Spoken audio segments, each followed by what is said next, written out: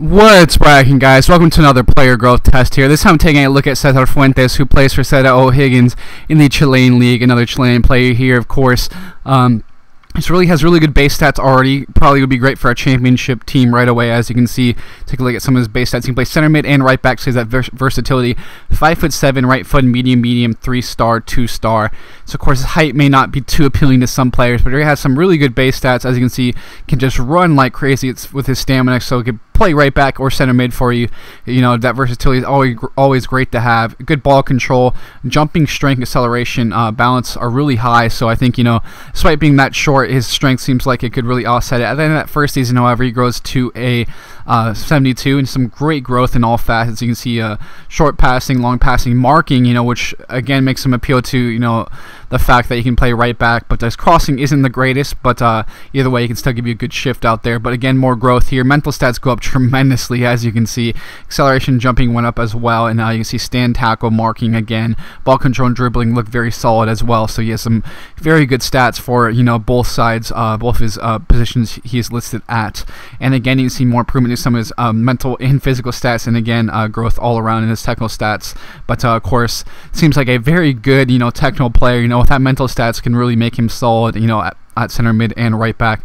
But you'll see here, age 25, he grows to a 77, and substantial growth in his physical stats for being 25. Pretty cool to see. His tactical stats went up a lot as well. Ball control, dribbling, long passing, marking, and of course short passing, stand, tackle. You see all those stats are going up pretty nicely. He's a lot better at crossing now at age of 27, 78 overall. Of course, he has kind of that growth that a lot of midfielders had, where they kind of reach their peak later in their career, which is interesting to see. As you'll see here, he moves up to a 79, which is actually self-view potential. Age of 28, it's very solid, and you'll see again ball control, dribbling, long passing, marking, slide tackle, short passing, stand tackle are some of the stats that really stand out for him technically, and you can see his mental stats are already really good, and his physical attributes as well. So again, we'll take a look. So I just showcased him again. 5'7", can play center mid, right back, and 3-star, 2-star, but definitely can add a lot to your side, considering his stamina is really nice to have. So he's a versatile player. You know, he can move from center mid to right back with that stamina. You won't get too tired or anything. Can give you, you know, good minutes throughout the season. So it's great to have a player like that on your side. And of course, his marking, long passing, ball control, dribbling, of course, mental stats add to that. You can see that just tremendous stats all around, which makes him a very interesting player, and I think would be great for a championship side, and you continue to grow into a good squad player, I'd say, you know, for a BPL side, and finally, you know, be later into your career, he'll be a very solid player.